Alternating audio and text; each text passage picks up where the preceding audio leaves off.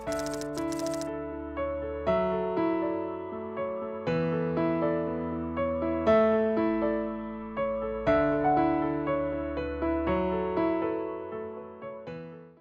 একটা problem solve করি, প্রবলেমের মাধ্যমে আমাদের আন্ডারস্ট্যান্ডিংটা আরো বেশি স্ট্রং হবে। দেখি কি বলা হচ্ছে, দেখো 10⁻⁻11 মিটার তরঙ্গ দৈর্ঘ্যের একটি এক্স রশ্মি একটি ফোটন দ্বারা বিক্ষিপ্ত হলো। বিক্ষিপ্ত এক্স রশ্মির সর্বোচ্চ তরঙ্গ দৈর্ঘ্য কত, ইলেকট্রনের সর্বোচ্চ গতিশক্তি কত? দুইটা প্রশ্ন আছে, তাহলে আমরা এক নাম্বারটা করার চেষ্টা করি।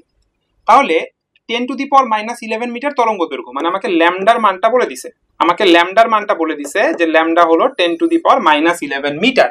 আমাকে বলছে বিক্ষিপ্ত এক্স রে রশ্মির সর্বোচ্চ তরঙ্গ দৈর্ঘ্য। তো আমরা প্রথমে কম্পটন ইফেক্টের সূত্রটা লিখি। ল্যামডা প্রাইম মাইনাস ল্যামডা তরঙ্গ দৈর্ঘ্যের পরিবর্তন, এটা হলো h/m0c1 মাইনাস cos phi। আমরা কিন্তু চাইলে ব্যাপারটাকে একটু ভিন্নভাবে লিখতে পারতাম। আমরা লিখতে পারতাম lambda prime equals to lambda plus h/m0c1 minus cos phi। এখন দেখো আমার ল্যামডা প্রাইম বের করার জন্য কি কি জিনিস জানতে হয়? আমার দুইটা জিনিস জানতে হয়, ল্যামডার মান জানতে হয়, ফাই এর মান জানতে হয়। ল্যামডার মান আমাকে প্রশ্নে বলে দিছে যে ল্যামডার মান হলো 10⁻11। ফাই এর মান কত, আলো যে বিক্ষিপ্ত হবে তার কোণটা কত, সেটা কিন্তু প্রশ্নে বলে দেওয়া নাই, কিন্তু প্রশ্নে আমার কাছে জানতে চাইছে সর্বোচ্চ তরঙ্গ দৈর্ঘ্য। এখন দেখো এই ল্যামডা প্রাইমের মান সর্বোচ্চ হবে কখন, এটা কিন্তু ফাই এর উপরে নির্ভর করতেছে। খেয়াল করো cos phi এর মান এটা যত বাড়বে, cos phi এর সামনে কিন্তু একটা মাইনাস আছে, cos phi এর মান যত বাড়বে ল্যামডা প্রাইমের মান কিন্তু তত কমবে। কেন? কারণ cos phi মান যা সেটা এখানে 1 থেকে বিয়োগ হয়ে যাচ্ছে, মানে কমায় দিচ্ছে। তাহলে ল্যামডা প্রাইমকে বাড়ানোর জন্য আমার আসলে কি করতে হবে? ল্যামডা প্রাইমকে ম্যাক্সিমাম করার জন্য আমাদের যে কাজটা করতে হবে সেটা হলো এই cos phi কে মিনিমাম করতে হবে। তাহলে lambda plus h/m0c1 minus cos phi, আমরা cos phi এর মানটাকে কি করব ভাইয়া? মিনিমাম করে ফেলবো, সর্বনিম্ন করে ফেলবো। cos phi এর মান যত কমে ল্যামডার মান তত বাড়ে। ঠিক আছে, তাহলে কোশ্চেন হলো cos phi এর মিনিমাম মানটা কত? তো cos এর আমরা যদি গ্রাফটা দেখি, cos এর গ্রাফ কেমন হয় দেখতে, এখানে আমি phi নিলাম x অক্ষে, y অক্ষে আমি cos phi এর গ্রাফ আঁকবো। cos শুরু হয় 1 থেকে, কোণ যখন 0 ডিগ্রি cos এর মান হলো 1, এরপরে এটা এরকম গ্রাফ দেখায়। এখানে cos phi এর সর্বনিম্ন মানটা আসলে কত? cos phi এর সর্বনিম্ন মান তুমি দেখতে পাচ্ছ, এই যেটা -1, এবং সেটা কখন সর্বনিম্ন হয়? যখন কোণের মানটা হয় 180 ডিগ্রি। তাহলে কোণের মান যখন 180 ডিগ্রি আমাদের cos এর মান সর্বনিম্ন। তার মানে phi এর মান আমাদের কত হইতে হবে? 180 ডিগ্রি হইতে হবে, এবং cos phi এর মান হইতে হবে -1। সেক্ষেত্রে আমরা কি পাবো? সর্বোচ্চ তরঙ্গ দৈর্ঘ্যটা পেয়ে যাব। ঠিক আছে, তাহলে এখন আমরা সেই কাজটাই করি, চলো। তাহলে ল্যামডা প্রাইম ম্যাক্স সর্বোচ্চ তরঙ্গ দৈর্ঘ্য কি হবে? ল্যামডা, আমরা মানগুলো এখন বসাই দিই। ল্যামডার মান কত ভাইয়া? 10⁻11 প্রশ্নে বলে দিছে।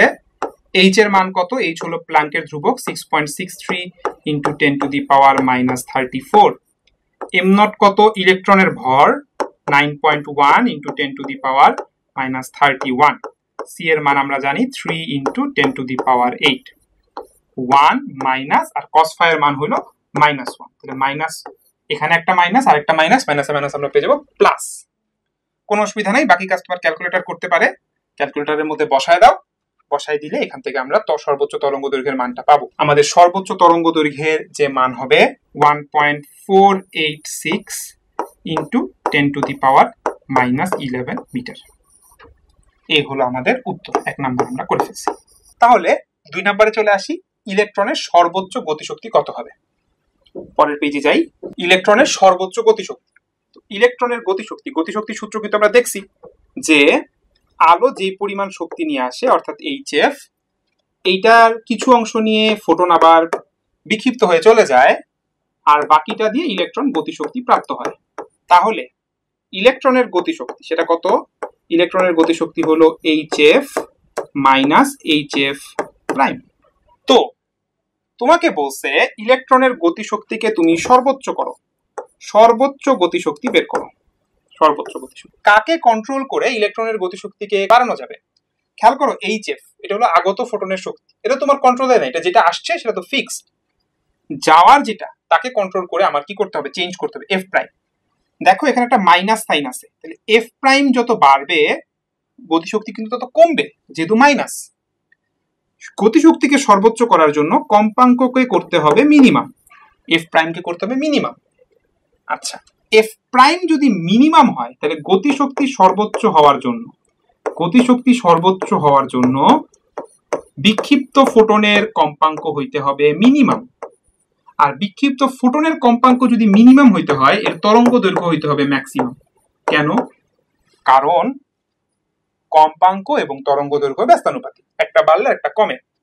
তাহলে আমরা যদি এটাকে কম্পাঙ্ক দিয়ে না লিখে যদি তরঙ্গ দৈর্ঘ্য দিয়ে লিখতাম, এফ এর জায়গায় যদি আমরা সি বাই ল্যামডা লিখতাম, তাহলে কি হইতো দেখো, ইকে ম্যাক্স সর্বোচ্চ গতিশক্তি সেটা হলো এইচ থাকলো, এফ এর জায়গায় লিখবো C by lambda minus H C by lambda prime. Lambda প্রাইমটা কি হবে, সর্বোচ্চ নাকি সর্বনিম্ন? অবশ্যই সর্বোচ্চ হবে। কম্পাঙ্ককে সর্বনিম্ন করতে তরঙ্গ দৈর্ঘ্য হইতে হবে সর্বোচ্চ। তাহলে সর্বোচ্চ তরঙ্গ দৈর্ঘ্যের মান কি আমরা জানি? একটু আগে বের করছি, আগের অঙ্কটাতে সর্বোচ্চ তরঙ্গ দৈর্ঘ্য বের করছি। তাহলে সবগুলো মান আমরা এখন এখানে বসাই দিব। তাহলে আমরা এইচ সি কে কমন নিয়ে লিখতে পারি যে 6.63 ইন্টু 10⁻⁻34, এটা এইচ এর মান। সি হলো 3 ইন্টু 10⁻8, 1 বাই ল্যামডা, ল্যামডার মান কত, 10⁻11, আগত ফোটনের তরঙ্গ দৈর্ঘ্য প্রশ্নে দেওয়া আছে, মাইনাস ল্যামডা প্রাইমের সর্বোচ্চ মান যেটা আমরা একটু আগে বের করছি 1.486 ইন্টু 10⁻11। ব্যাস, আর কিছু লাগবে না। ক্যালকুলেটরে যদি বসাই ফেলি তাহলে আমরা সর্বোচ্চ গতিশক্তিটা কত হতে পারে সেটা পেয়ে যাচ্ছি। আমাদের মানটা আসবে 6.5 ইন্টু 10⁻15 জুল। তাহলে এই হলো আমাদের উত্তর। আশা করি আমরা ব্যাপারটা বুঝতে পারছি। এই ক্ষেত্রে আমরা দেখতে পাইলাম কি, যে ইলেকট্রনের সর্বোচ্চ গতিশক্তি যখন বের করতে বলে, সেই ক্ষেত্রে আমাদের আসলে ফাই যেটা, সেটা আসলে কত, ফাইটা সেক্ষেত্রে 180 ডিগ্রি। তার মানে আমাদের যে ফোটনটা গিয়ে ইলেকট্রনের সাথে ধাক্কা দেয়, সে আবার কি করে 180 ডিগ্রি কোণে ব্যাক করে চলে আসে। সেক্ষেত্রেই তার তরঙ্গ দৈর্ঘ্যের সর্বোচ্চ পরিবর্তন হয় বা ইলেকট্রনটা সবচেয়ে বেশি গতিশক্তি পেয়ে যায়। ঠিক আছে, তাহলে এই অঙ্কটা আমরা করে ফেলছি। ঠিক আছে, তাহলে এতটুকুই ছিল আমাদের আলোক তড়িৎ ক্রিয়া নিয়ে তোমাদের সাথে আলোচনা।